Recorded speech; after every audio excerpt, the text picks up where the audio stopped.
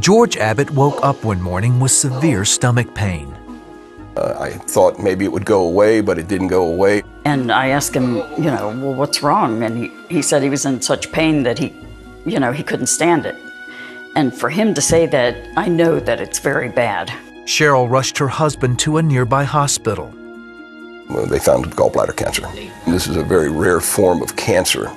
Doctors performed emergency surgery to remove the cancerous gallbladder, but there was more bad news.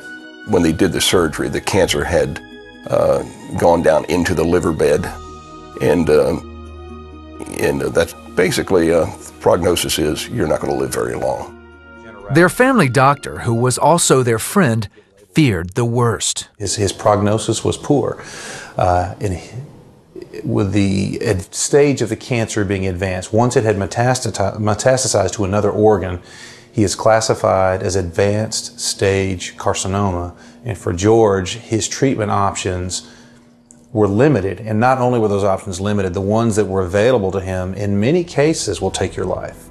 Facing almost certain death, George got a second opinion. Same diagnosis, same prognosis. The only difference was that this doctor was a little more positive, and he said to me, we're going to operate. He also said, okay, this is in the upper part of the liver, but if I open him up and I find any cancer anywhere else in the liver, I'm just going to close it back up, because then there'll be nothing we can do. At the doctor's recommendation, George did not undergo chemotherapy or take any medication before surgery. Ultimately, he knew his fate was in God's hands.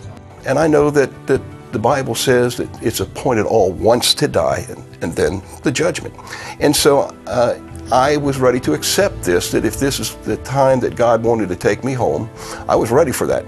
As the surgery date approached, Cheryl prayed for God's help. Our church got together and had a prayer meeting.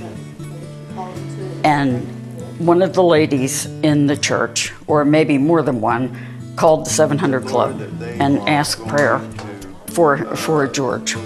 As surgeons performed the procedure, Cheryl got a phone call. I got off the phone and I just started crying.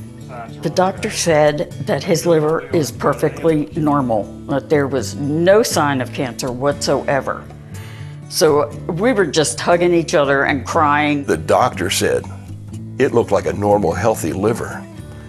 God had taken, and I don't know how he did it.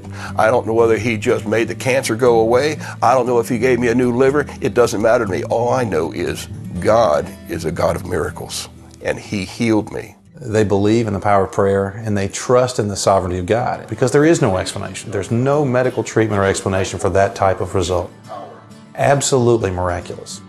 For the past 2 years, routine tests have shown the same result: no cancer. God really did heal. When God does something, he does it right. He doesn't just do it halfway. Some people today say, well, miracles went out with the apostles.